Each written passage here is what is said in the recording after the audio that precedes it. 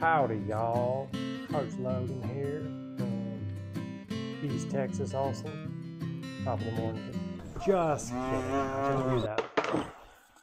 Jokesters. Okay, so this is going to be PB Fit, salt, sucralose. This is going to be a high protein peanut butter. So I'm going to show you the best ways to do it, the ratios we can kind of mix it with, the portability idea of it, being able to put it in a Ziploc, adding your water. So without further ado, let's kind of get into the mixing, the ratios, and all the things you'll need to make your best ratios and the variabilities that you can put into your own, either PB Fit, PB2, or other powdered peanut butters that are out there. Let's do it. Scale, PB Fit, salt, sucralose, anyone will do. Sucralose, just make sure that does have calories in it, so please be aware that there are calories there. Make sure to log those in accordingly. So we have our little special bowl here. So bowl on the scale, and then we set it to 0. So once it's 0, we're going to do about 50 grams here. So go start pouring to get about 50 grams. So okay. So 50 grams PB Fit. So serving here is 16 grams. 16 grams times 3, simple math, 48-ish grams. So roughly 24 grams of protein. For salt, do about 1 gram. Well, so what that looks like in the hand. About that. Let's see. 1 gram. And then grab your sucralose. In here, we're going to do 10 grams. It's going to look like a lot.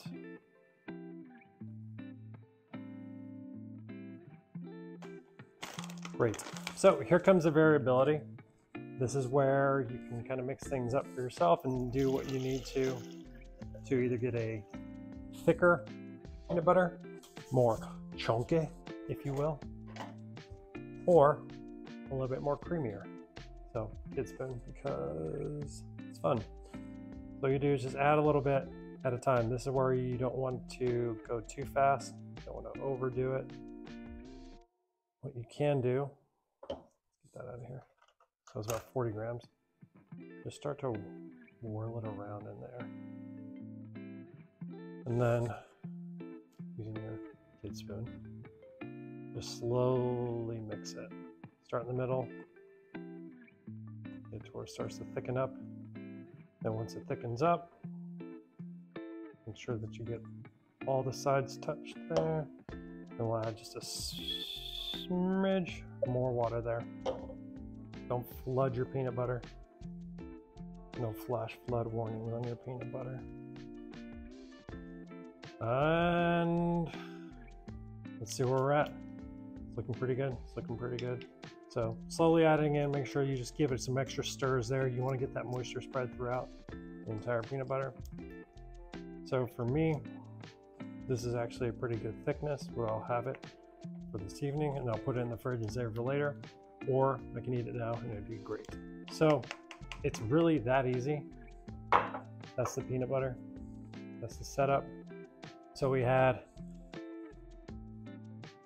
50 grams, 10 grams, 1 gram. Portability, being able to adjust that as you need. Calorically, that comes out to about 200 calories. I'll total it out and put it on the screen there. About 200 calories, ample amount of protein, and it's just a great substitute instead of actually using peanut butter. And then if you still like crunchy or want to get some type of nuts in there, you can easily add those on there. So those swatting gonna fly. But peanut butter and jelly, sugar-free jelly, bonus tip. There are many ones out there. Here's one I found at HEB, an apricot jam, no sugar added. There's about 5 calories there. Source of sweetener is stevia extract and erythritol. So You can have that in there as well. Makes a great peanut butter and jelly, very low calorie. And then doubly bonus tip, if you shop at Aldi or Walmart, they have keto brand breads. Here's one from Aldi. If you look at the back here, 4 grams of protein per slice. So you can see how it's pretty easy if you have a couple of these to get to 30, 40, 50, even 60 grams of protein. Here's some keto buns. Same idea, 70 calories. Oh, sorry, 9 grams of protein, 70 calories. So, bread choices must be jelly, because jam don't shake like that, or jam, because jelly don't shake like that. Jam choices, but it all starts with either PB Fit or PB2. PB Fit, PB2, it's a very good low calorie thing. I've been crushing these as I diet, and it's great to throw into a normal nutrition. Go crazy. Let me know if there's any ways that you mix in this peanut butter. See if there's any other ways to do it. One thing with the salt, add it to taste. That's what I figured out what works best for me when the salt ratio that I like, sugar or sucralose in this instance, add it to taste. That's what I figured out works best for me in this instance as well. And then load it up, man. Keto buns, all that good stuff. Add a little bit of chocolate Fairlife instead of water-free milk. Makes it peanut butter chocolate. I'm gonna contemplate chocolate-covered pretzels of some sort and dipping in there.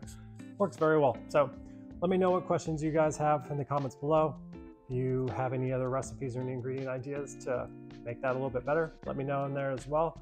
And this has been Coach Logan, so not the country hat wearing one, but the normal one y'all are used to with the no Texas accent.